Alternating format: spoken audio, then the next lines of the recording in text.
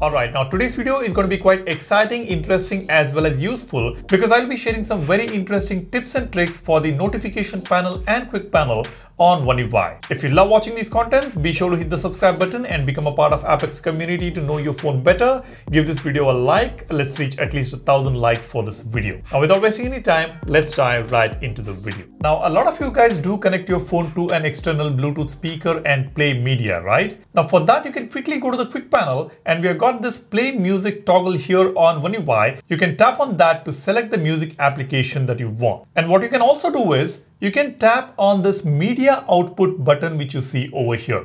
Let me just tap on this. Now here you can see we have got phone speaker volume slider, and if there is any other device that you have connected, you will see that here. But what is really interesting over here? Now for that, let me tap on this settings button over here. We have got Google Cast playback settings. Let me tap on this. Here you can see we have got two applications, YouTube Music and Spotify. Now let's say if you're someone who play music through YouTube Music, just tap on this. You get two different options. One is mirroring and the other one is casting. Now let me just tap on what are casting and mirroring. When you do mirroring, the media sound will be sent directly from your phone to your speaker. You'll be able to play files stored on your phone, but you won't be able to play, pause or skip tracks using the speaker. And if you select casting, if an application supports casting, like YouTube Music does support casting, media sound from the application will be cast from the application to your speaker. You'll be able to play, pause and skip tracks using the speaker itself.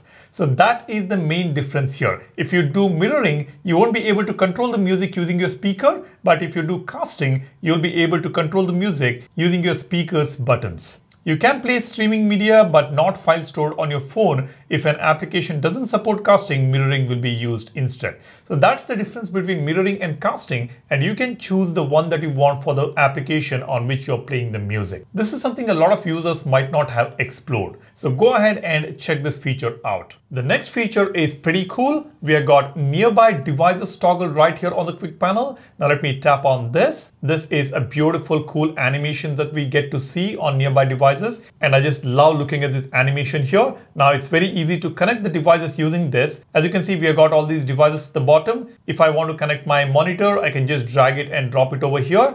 It'll get connected with that pretty cool animation. Then let's say I want to connect my watch, I will just drop it here. And when I want to disconnect it, I can just drag this and drop it over here.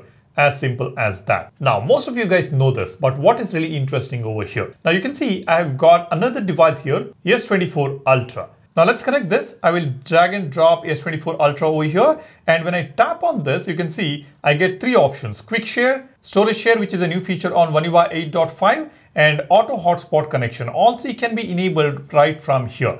Now I have got a notification, a pop-up on the S24 Ultra. As you can see, allow S25 Ultra to access the files on this device. I'll tap on allow. Now you can see the storage share is open, and I can just tap on this open and I'll be able to access all the files from the Galaxy S24 Ultra. So the storage share on One UI 8.5 can be accessed right from nearby devices, which is pretty cool. Now you can also see we have got this option view storage. I can tap on this to directly view the storage, or I can tap on the pop-up that we get as soon as we connect it. And like I said, the storage share feature between the phones is currently available only on One UI 8.5. And to disconnect the storage, again, I will drag this back over here and tap on disconnect. As simple as that. The next step is song search toggle on your quick panel. Yes, the song searching is pretty easy using the quick toggles, and that toggle is available from Google. As you can see, I have added the song search toggle right over here. When I tap on this, you get this beautiful animation on the home screen itself,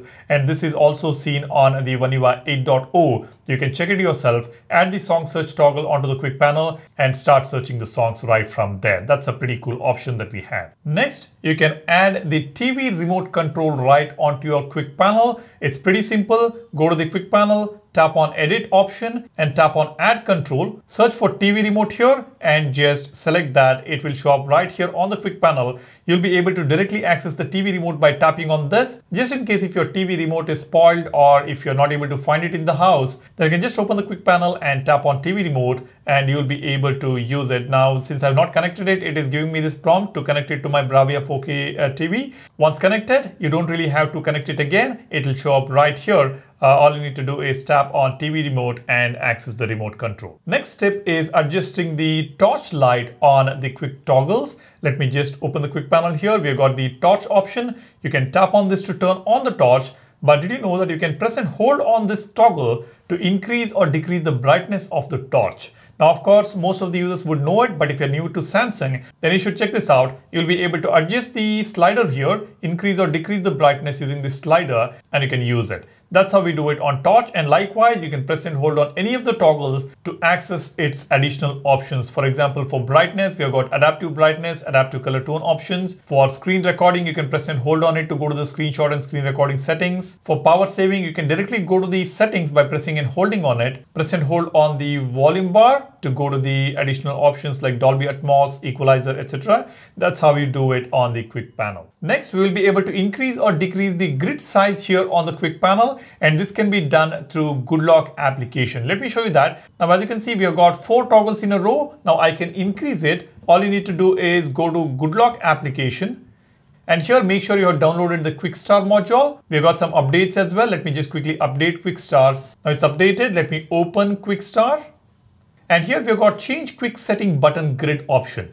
Just enable it. And you can see we have got wide and narrow options. If I increase it to maximum to narrow, as you can see, I have got 6 toggles here. And if I reduce it to wide, then I have got just 3 toggles here.